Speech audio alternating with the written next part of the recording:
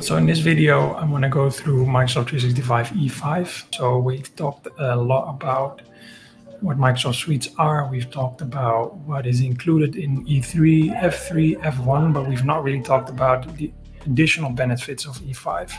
And E5 is a whole another ballgame with a lot of different aspects. And these aspects come in the form of security, compliance, calling and meetings, and finally analytics. So I want to go through all 4 building blocks, high level, and then go into the next segment of this presentation. So if we look at Microsoft 365 E5 Security, there's a lot of products that are included here. And in the first column, you already see all the products. And that's basically the Microsoft 365 E5 Security Suite. You have Defender for Endpoint, secure your local endpoints, endpoint devices that you have Defender for Office 365, which is a suite of products to help you secure your Office 365 environment. So anything within Teams or anything within Exchange Online. You have Entra ID Plan 2 step up on top of Plan 1, which adds more of an automation layer to your identity management. You have Defender for Identity, secure your specific identities. Defender for Cloud Apps, which should help against shadow IT.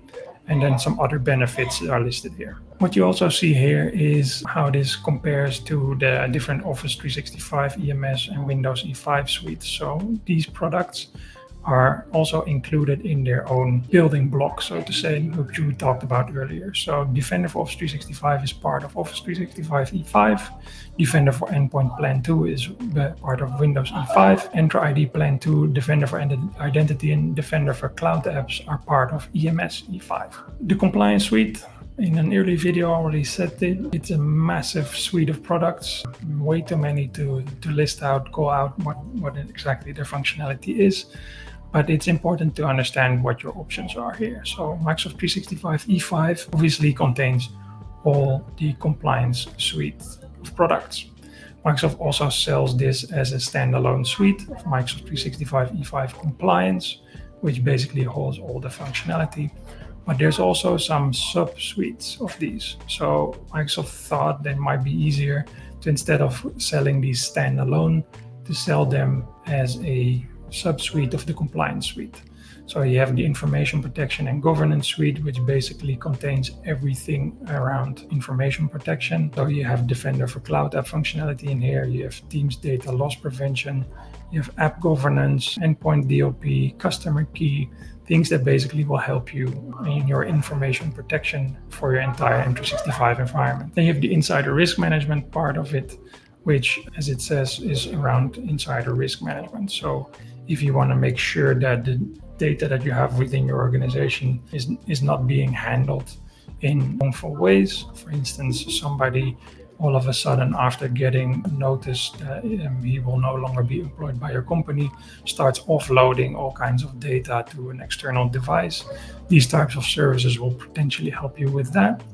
And finally, e-discovery and audit is to help you do your discovery and audit within your organization. Also here, these come available in different suites of M365. So many of these are available when you buy Office 365 E5 standalone, and some of these are available in EMS E5. Now, what's important to note for Microsoft 365 Security and Compliance is that these are almost always considered tenant-wide services. So Microsoft requires you to assign these services on a per user basis. But as soon as you turn that on into your environment, it's on for all your users. So it's a tenant-wide service. So if you buy one license of one of these products and you start using it, you're using it actually for all your users in your environment. So right off the bat, immediately when you turn it on after buying one license, you should buy licenses for any user within your environment. Is there anything you can do about this? Well, that's on a case-by-case basis.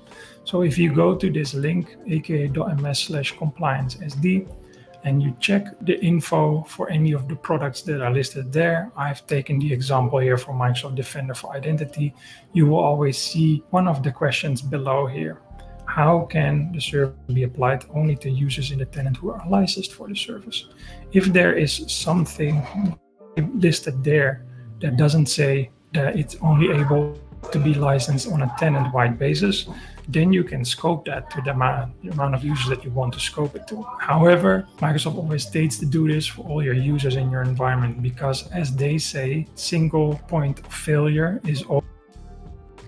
So if you only do that for a subset of your users, the other users are still vulnerable, and you still want to make sure that those are covered as well. Those are covered.